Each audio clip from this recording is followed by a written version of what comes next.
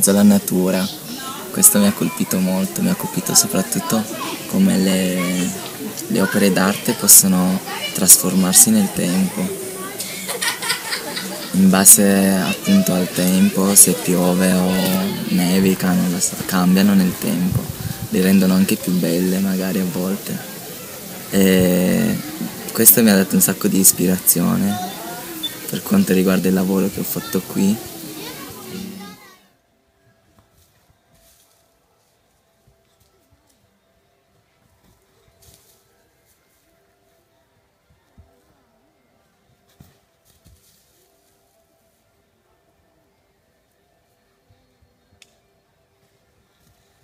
Siamo abituati a vedere le opere d'arte quasi impauriti, no? A non toccarle, magari a non sorridere nei musei, però qui è davvero interessante come interagire con le opere, come le guardi in modo diverso.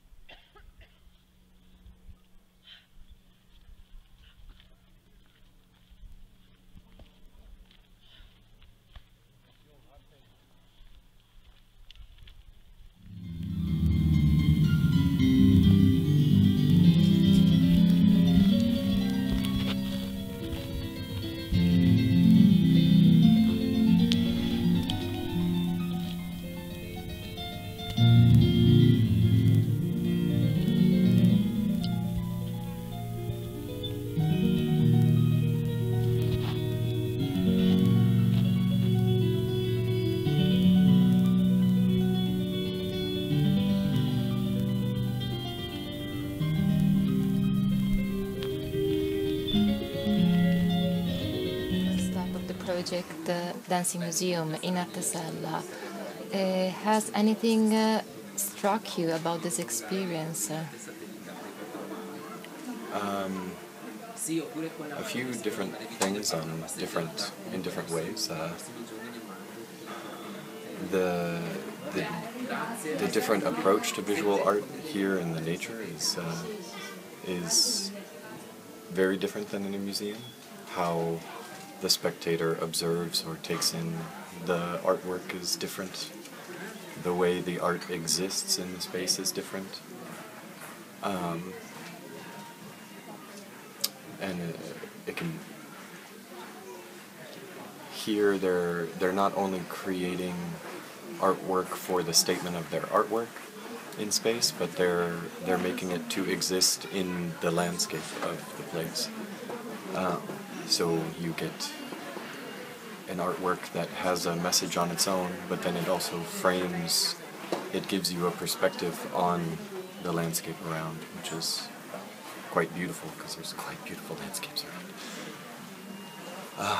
When it comes to dancing museums, what strikes me the most now is how much work we will need to do on the balance between the different aspects of the project.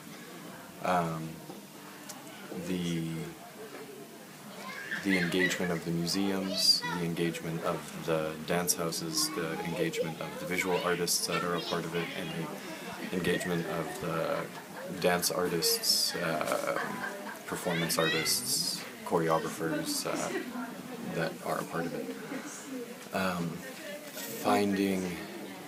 Because we're looking to find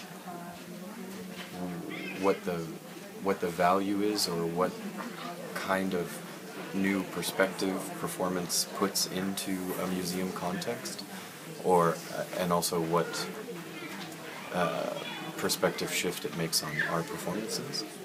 But through the process, both the dance houses, the museums, and the artists that are involved all need to find a way to look at their structures and the way a creative process takes place, and try to find a balance between the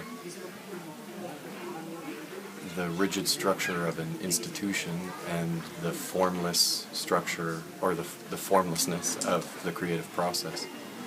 And this is a hard thing to find, and we're just finding out now, I guess, what the beginning of that image looks like, how to balance what the dance houses or programmers need to fulfill their societal role,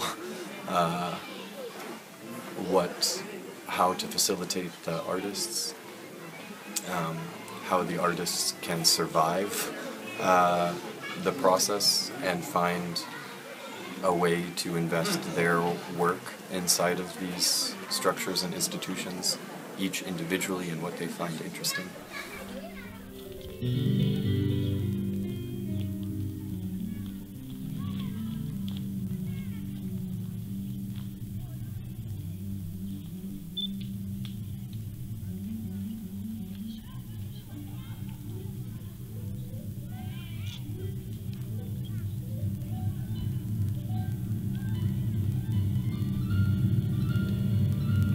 Are you connected yet? And which are your needs as an artist?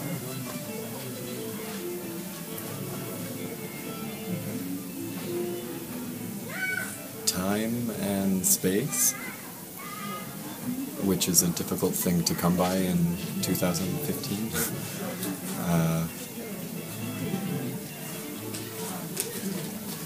Time to not only eat the information and digest the information, but time to disengage and to throw my consciousness somewhere else so that I can have life that comes back into the project. This is something that can be difficult to find when you're looking straight at the project for a long amount of time. Or also in the other residencies, we'll have very short amounts of time. So how do we find this balance?